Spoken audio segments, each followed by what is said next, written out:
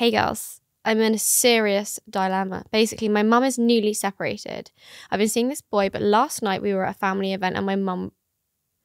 And my mum brought him. What? What? I was so shocked that I decided to go and introduce myself, pretending I don't know him. Pretending I don't know him. Much to my surprise, he went along with it. I'm not surprised. Mortifying. Also, what is the age gap between you and your mum? Like, the whole thing is spooky as hell. And also, like, do we think that he like knew that she was the her mum? Yeah, this is very cute. Maybe it was like a fetish. I just have to keep reading. Later that night, my mum came over to me asking me what I thought of him.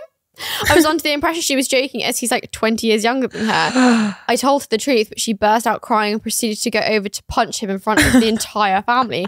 My mum and this boy are no longer in contact with me. My mum and this boy? Shut up! I think they are together and now living together. What do I do? Please help. Surely this isn't true. Surely I don't believe it. I don't believe it. I don't believe it. I don't believe it. I feel stitched up. I don't think this is a real story. I don't think it's legit.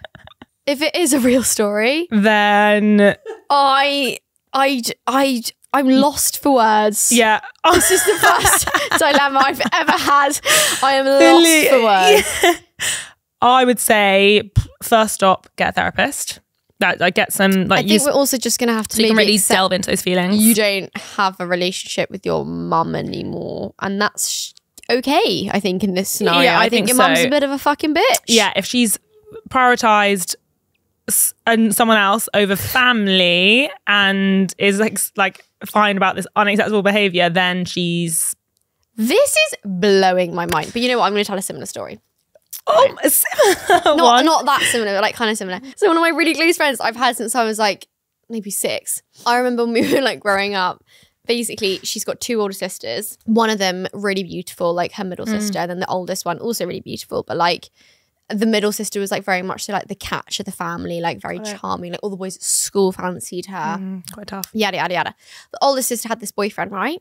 For like a few years. Very, very in love. She was like in her like early 20s, I think.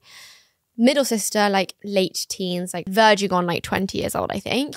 Basically starts having an affair with the sister's boyfriend. Yeah. And I think it was going on for quite a long time, sleeping together.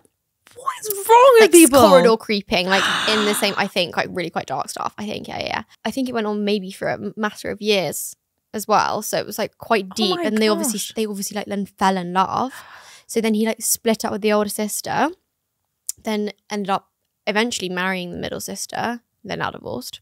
So that didn't last. That's what I was going to say. If they stayed together, then it kind of would have been okay. But now the older sister and the middle sister completely obviously fell out, and like they're still not really okay. Oh my God, savage. What is wrong with, like, honestly, you can't mess with family. You can't, like, you've got to... I so agree. Also, the fact that fair enough if they were like, we are really in love, like, and they had, like, they stayed together and they, like, had babies, and then you'd kind of just have to get over it. But the fact that they've now got divorced is like, well, told you so, karma's a bitch, man. What the hell? I